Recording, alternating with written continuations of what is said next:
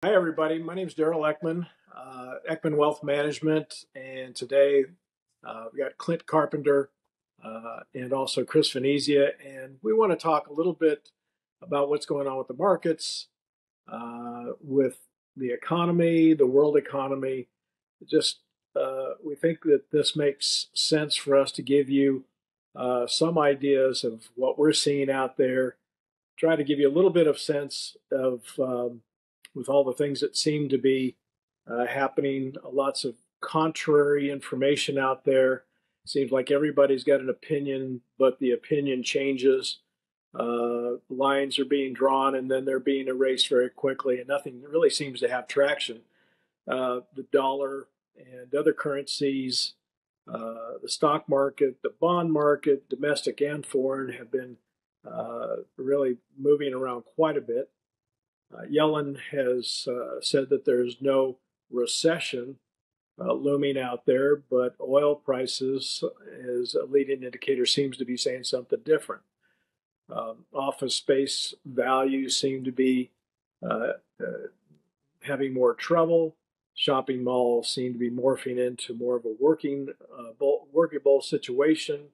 So there's just a whole lot of things going on right now that, uh, quite honestly, we're going to be forthright with what we say to you all today, and try to give you some clarity here. So, Clint, let's just start with you. What do you want to tackle today? We're going to try to keep this short, by the way.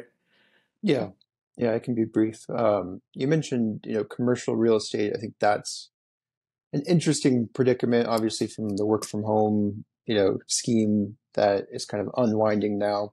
But that's, I think, maybe a little too heavy to wrap our minds around. So maybe something more relatable is, residential. Everybody's pretty interested in what's going on with the real estate market right now, and for good reason, because it's not following a very clear path, I would say. But I was pretty struck by something I saw just a few days ago. I was just reading. I think this was some data from the one of the Feds. I think the Atlanta Fed office. But it's also just it's kind of out there in the public realm. Is just how much housing has changed in the last few years since this kind of craziness that's happened with the pandemic with home values, but also with interest rates, right? If we're talking about the Fed and inflation and interest rates, how that's affected things. But I read that, 3 years ago, the average existing home price in the US was $280,000, and rates were about 3.1%. So that had your monthly payment about $973 for that much house. Pretty reasonable, I would say.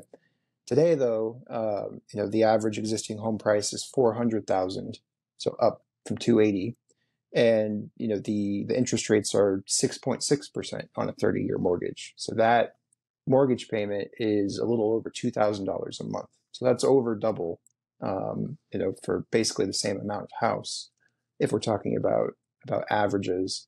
So that's probably painting a picture a lot of people already are experiencing, whether you're looking to buy or sell or you're just kind of interested in real estate. But I think it's pretty interesting to look at things from a numbers perspective. It would take you 20% more of a down payment, basically. That's an extra $20,000 if you're putting 20% down on that same house that you could have bought 3 years ago with these interest rates.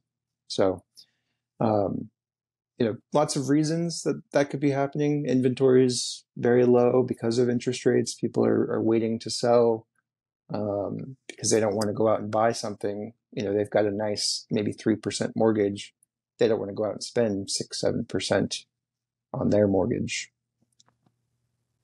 Yeah. Yeah, the golden handcuffs of that low rate mortgage, kind of handcuffing people to their properties. You're not going to sell and go get the 6-7% mortgage. There's so much noise, like Daryl's been talking about. There's so many nuanced ways to really look at the economy. I was trying to think, how can you simplify it as much as possible when you're looking at the second half of this year? So for me, the big question I've had for a while, and I think it becomes an even bigger question for the second half of this year, is, can the American consumer keep spending? Can Americans keep spending at the rate they've been spending? Because ultimately that's been in the face of inflation and higher rates and everything else that's kind of been thrown at, the U.S. economy. The thing that has helped make the U.S. economy, well, not helped, the thing that has made it so resilient has been that the American consumer continues to spend. Greatest example is airline prices. Airlines, airfares are up, 50+% year over year, probably doubled since pre-pandemic times. People are still flying like crazy. If you look at TSA data, if you go fly, you'll note airports are packed. People are flying. So the big question I have is, can the American consumer keep spending the second half of this year? How do we gauge that? To me, the simple way to look at it is, do people have jobs?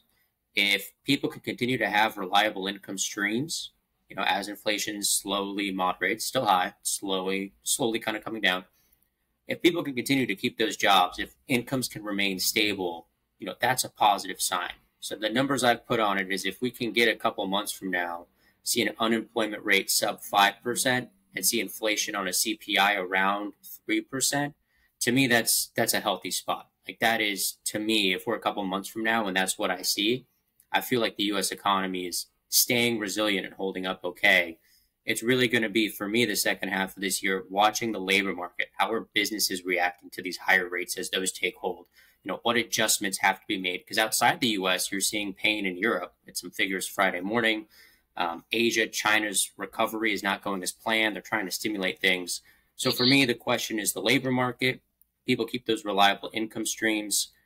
If they can, there's a good chance the U.S. economy can stay resilient despite all of the headwinds that have been thrown at it. Yeah. We promised to keep this kind of short today. So, Clint, why don't you wrap it up and just talk a little bit about how the portfolios, how do they look right now? What's your strategy given the situations? Yeah, good idea. I think, remaining cautious, if you will, participating in the rally that we're seeing with the stocks that we do own, maybe doing a little bit of nibbling here and there where we think there's good opportunities, or rebalancing really, because especially if you look at the NASDAQ, which was down so much last year, but up also so much this year, there's some rebalancing that takes place when those positions increase so dramatically. If you have a portfolio that only has 5% in tech, suddenly you've got a portfolio that has 10% in tech. You've got to cut that down to meet your target. Everyone's different, of course.